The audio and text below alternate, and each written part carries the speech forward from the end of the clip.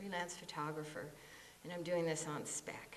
And so I got on the press bus, and I photographed him in the factories of New Hampshire. And it was a very thrilling campaign, grassroots campaign. And then I decided I really wanted to go to photograph the convention in '72 in Miami Beach, and the story is in my book. So I'm just going to say it was a lot of fun if you want to hear about it later. But it wasn't quite as wild as '68. For those of you who remember '68 in Chicago, the Democratic Convention was very chaotic. '72, Shirley Chisholm was running for president, and I don't think I really knew that until I got to the convention, unfortunately. Here she is on the podium. How I got into the convention hall without an assignment is, you know, the story that I can tell. But anyway, and without a press pass. But, you know, what a glorious woman, and a great source of inspiration. So that's her at the convention also. So some of the Nixon iconography again on the floor of the convention. A welfare rights delegate, 6,500 now. I guess that was the living wage of 1972. Bella Abzug and Allen Ginsberg, and a woman who really wanted Eagleton to be voted in and nominated so that they could get on with the McGovern speech, which was a beautiful speech, which unfortunately, because of the wrangling over who his vice presidential candidate would be, didn't happen until about 3 in the morning. But there they are, Eagleton and McGovern, accepting the acclamation. And a good photographer will not just photograph the main action, but you have to turn and look at what's happening around you. And so I turned, and right over there, as close as you are really, was this young man. And I thought that really tells the story of our youth and our involvement in this campaign, and our, you know, the grassroots and the inspiration that McGovern provided. And it wasn't until years later that someone said to me, someone was researching Shirley Chisholm actually, and she saw this photograph and she said, that's Clinton. And I'm like, oh no, and she's like, yeah. So I sent it to him, and he actually autographed it for me, which was great. So you probably know the story of Eagleton, who was replaced by Sargent Shriver about 3 weeks later as the vice presidential running mate, and I was at that convention also. And these photographs were taken there with young Jesse Jackson, and her name escapes me now, Yvonne Braithwaite Burke, maybe. And so '72 was the beginning of my professional photography career. This, I think, was almost my first paid assignment, was to photograph the Elizabeth Holtzman for her primary campaign materials. And she was running in a Brooklyn district, so we went to the Brooklyn Bridge, and she credits me with this photograph helping her to win the election, which is really nice. She said that at my event and exhibit last year in New York. So, you know, I say that not just for me, but because it's interesting that photographs do seem to have this power, according to the people who live it, lived it. And this was the first time I saw Bella. I heard her voice on WBAI, which was a Pacifica station in New York City. And I had never heard a voice like that. I'd never heard a woman like that. I mean, my mother was all for your hands clasped in your lap. You know, she was, my mother was a career woman. I'll show you pictures, but, you know, it was like, don't speak until you're spoken to kind of theory, not just for children, but for women also.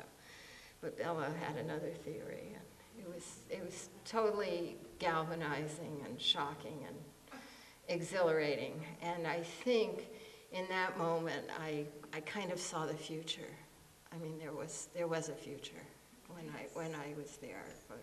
And this was used as a huge campaign poster for her in the next election. They just took out the Chinese lettering and made like a, photoshopped the background, basically. Does anyone remember that? Were you in New York? Was anyone in New York? Yeah. So, what photograph you choose, I also took these photographs of Bella, but they don't show them much. So here's Gloria and Shirley MacLaine, Shirley especially was a good friend of Bella's, at a birthday party for Bella, Tavern on the Green. No hat. And I think the man beyond Shirley MacLaine is actually Gloria's date, or maybe was later her husband, I'm not sure. Harry Belafonte with Bella gave a fundraiser for her in his apartment. And here's me with Bella, without the hat. Bella was fired from being head of the Commission on Women. Jimmy Carter fired her in March of 1978, or very shortly thereafter, maybe it wasn't March. Why? So, Bella was very, some people would say strident, some would just say emphatic and committed to her ideas. And apparently she had just put out a press release or held a press conference in which she criticized Carter's economic policies as not being good for women.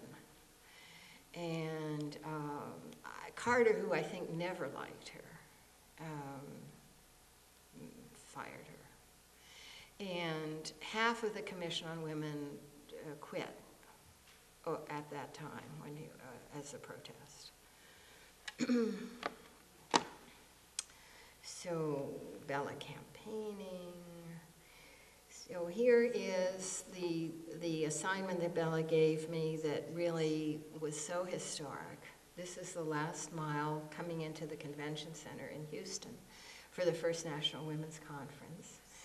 And I don't know who the woman on the left is, but next to her, second from left, is Billie Jean King. The woman with the cross is Susan B. Anthony, the great-grandniece of the original suffragists. Bella Abzug, Sylvia Ortiz, Peggy Cockernott, Michelle Searcy, and Betty Friedan, who is the author of The Feminine Mystique. The three torchbearers were chosen to run the last mile of the torch relay. And Time magazine only used one of them on the cover of Time. Can you think which one it might have been? The blonde, yes. Peggy was the only one, so I'm hoping that Time will update their portrait of them one day, age advanced and so on. This is my mom. On the cover of a shoebox, she designed women's shoes. Well, she started off designing women's handbags, and then she designed women's shoes. She had her own company. This is me at work. It was, I think, a lot more fun than designing shoes.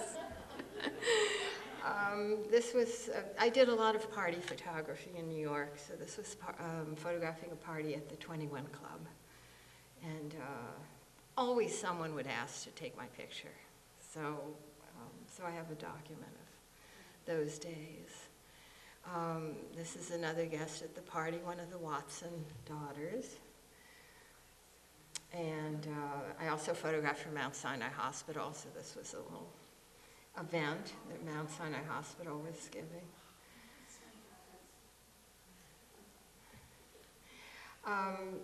A lot of my photography was self-assigned, so while I was making money photographing parties and photographing for the hospitals, I was also going out to events that I thought were important to photograph.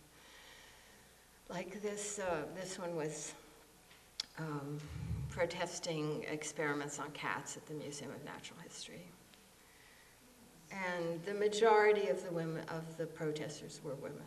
I must say. And the blonde woman who is carrying the torch, Peggy Kaplan, has become, Peggy Hawker, not Kaplan, has become an animal rights activist. So I think there are some, you know, in a lot of people's minds, there's probably some question about, you know, this human impulse for domination and control, and how that expresses itself in human society and also with animals. So I was interested in that as a theme and as a source of imagery, you know. This was at a cat show. And this is a picture of my daughter on Fifth Avenue at the storefront, Marilyn Monroe. An avant-garde fashion exhibit. Fashion is Fantasy at Rizzoli Bookstore. This design is by Karl Lagerfeld. And on my website, I'll show you some comments that I made about this. This is performance art at the World Trade Center in New York City around 1980. This is what I miss about New York, is the performance art. The New York City bus, and image and reality. Women office workers conference, and it was being addressed that year by Jane Fonda, who was perhaps capitalizing on the exposure that she could get for her film 9 to 5, which was coming out. I don't want to be cynical, but I'm just mentioning it. So Barbara Walters on TV, Patti Smith with her Society Playmates. Shirley MacLaine with the ballet. This was a paid assignment for the Ballet Trocadero de Monte Carlo. My wonderful friend and neighbor, Miriam. So women in all walks of life interested me, and some of them were assignments and some were quasi-assignments. These photographs of Fashion Week at the Plaza were published in Reliable Source and more. I don't think I was paid. This was a paid assignment for Lynn Glauber and Daryl Gray. Daryl is sitting on the floor. He's the choreographer, and Lynn is the dancer, arching her back. This was at a women's conference, showing new professions for women, new careers for women, photograph for the hospital, dedicated smoker at Fashion Week at the Plaza. I know who this woman is now. It's wonderful with the internet. You can research these people, and her name was Rosemary Bischoff. She was a model, and then she ran a modeling agency in Milwaukee, I think, and she died of lung cancer about 5 years after this photograph was taken. Demonstration for the ERA in New York City. Okay, now we're going to get into some feminist stuff. This says a woman's place is in the White House, ERA now. This was in 1976, when the Democratic Convention was held in New York City. This was a very interesting, to me, demonstration in front of the New York Times. You can barely see it probably, but on the little globes it says Times. This is in front of the New York Times. Ms. had just made it into the dictionary, or the term had been in the dictionary for a couple of years, and it was thought that the New York Times should acknowledge this by using the term. So do you know when the Times actually started to use the term? No?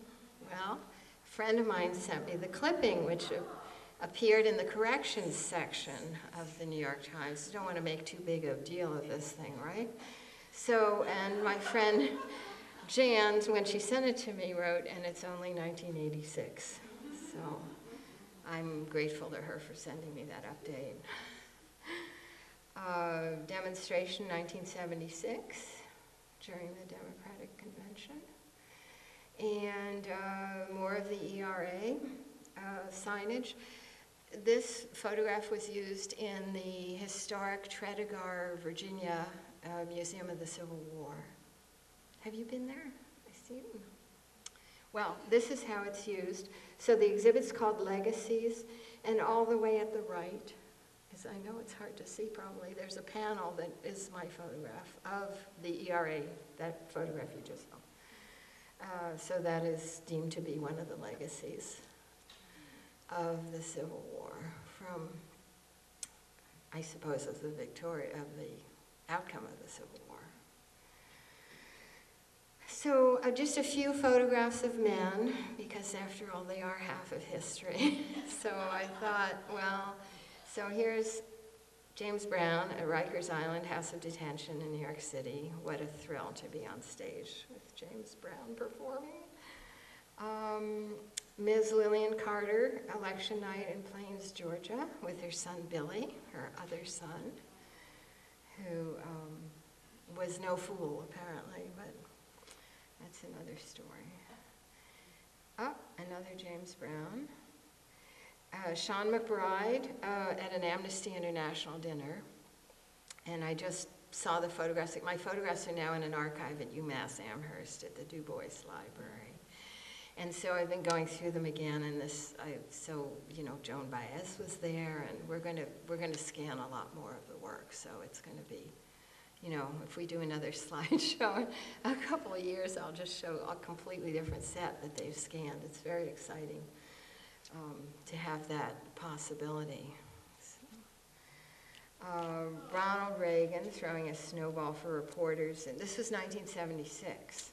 So I did the same thing with Reagan that I did with McGovern. I'm like, I called the campaign, can I get on the press bus? No, I don't have an assignment, I'm doing it on spec. And I got on the press bus. So I did not follow him through his campaign, though. It was like 1 day, 2 days.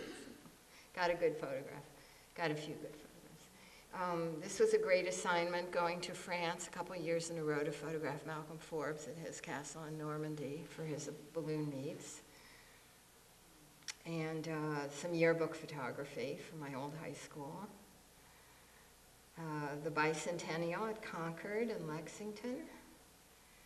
And I call it the Shiki view of the Capitol. It was taken probably around 1993, I think. And the Women's Pentagon Action. Was anyone here at the Women's Pentagon Action? You were. Yay. Yay. What an amazing, exciting event. Amazing event. Amy Trompeter, who made the puppets, is still alive and working in Rosendale, New York. The Women's Pentagon Action was designed, there were enough women there actually to encircle the Pentagon, which is a very, very large building. So it was probably a mile of worth of women holding hands and dialoguing with the people who were working there. Very exciting. Yeah? Yeah. No, these are Amy Trompeter's puppets. I have been in touch with Bread and Puppet Theater, and they told me they were Amy Trompeter's, and I have been emailing her back and forth. So, yeah, these are Amy Trompeter's puppets. Yeah.